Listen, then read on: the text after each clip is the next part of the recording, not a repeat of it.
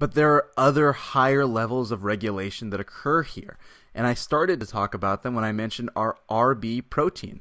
So control of the cell cycle occurs on a higher level with a couple of key proteins in addition to RB.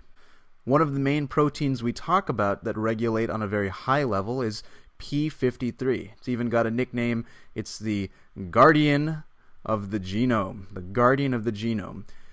It's so important, actually, that Science magazine called it the molecule of the year in 1993. Theobromine, the main molecule that's in chocolate, hasn't even gotten this honor yet, so it shows you how important P53 is. It's more important than chocolate. P53 will bind DNA directly to produce proteins that block the progression of the cell cycle. One of those proteins include P21. P21 will function to inhibit CDK. And so the CDK will not be able to activate DNA replication or activate mitosis. RB is another protein that's associated with the function of P53. And these proteins are considered tumor suppressor genes. So RB is a protein that's produced from a tumor suppressor gene, just like P53. So I'll write that down over here. These proteins are considered tumor suppressor genes.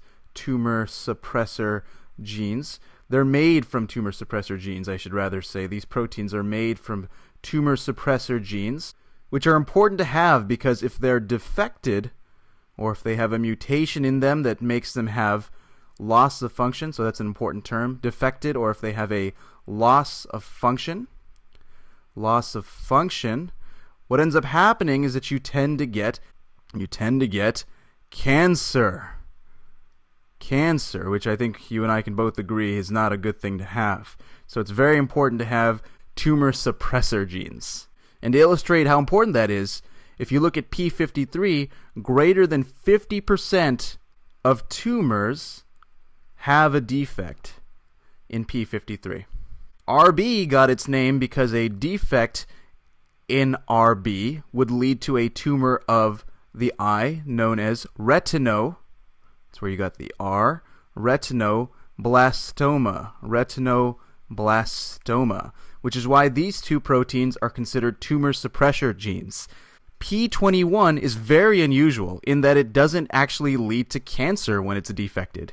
Instead, scientists have found that mice that are without P21 have the ability to regenerate their limbs. How weird is that? P21 lack causes the ability to regenerate their limbs, their arms and legs.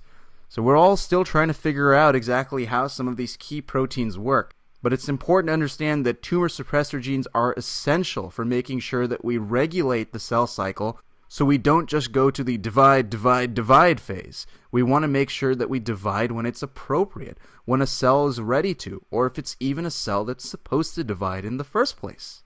Because as we'll see in our next couple of videos, mitosis or cell division requires a lot of energy and protein machinery to happen. So we need to make sure it's the right time to divide.